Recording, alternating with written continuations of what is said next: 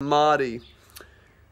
What the path is really all about, it's about removing all of the toxins within us, removing the dirt within us, the blockages within us, which can make us unwell, which can limit the fullest expression of ourselves. We remove all the blockages, physical, mental, emotional, spiritual. We remove the blockages, then we get vital energy to flow through our entire being. That is what the asanas are for. That is what the pranayama, the breath, is for. We move vital energy through our entire being, through our body, our mind, our emotion, our spirit. And when vital energy moves through us, we are fully energized, fully clear and awake. And then once we have that peak energy, we then learn to relax more, to relax. And then we learn to focus more, put our focus where we want it to be. Then from there, we can come to see the truths of reality. We get renewed clarity, renewed insight, renewed inspiration.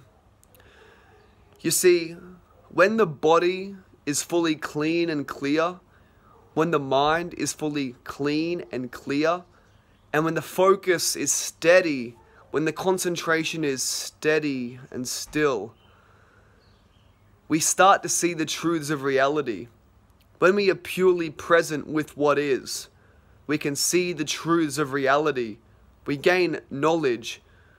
But this is mystical knowledge. It's not just knowledge that you read in books. It's not academic, intellectual knowledge. But it is mystical knowledge, gained through experience. So that is basically the 8 limbs of yoga. That is the 8 limbs of yoga. That is where it can lead us.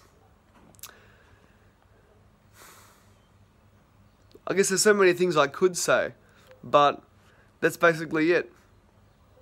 So I will be doing a lot of yoga around Townsville. I do drop-in classes at the Strand, just drop in, open to anyone. 101 classes if you want to hit me up. And then I will be doing more and more work with studios around Townsville. You'll see me at Lighten Up and at Hot Rock doing some fill-in classes. I can put dates below. Then I'll be doing more consistent classes at studios next year. But yes, I'll be doing a lot of yoga. I want you to hit me up, and together we can just come together, and then we can learn things from each other as we learn this art, this practice of moving the vital energy through the body and through the mind. Learning to create more stillness, more relaxation, more presence and focus, more optimization within. And learning to really just perfect ourselves. But we'll never be completely perfect. I'm certainly not perfect. I certainly make my decisions which are unideal. But it's just about the journey to progressively optimize the body, the mind, the emotions, the spirit.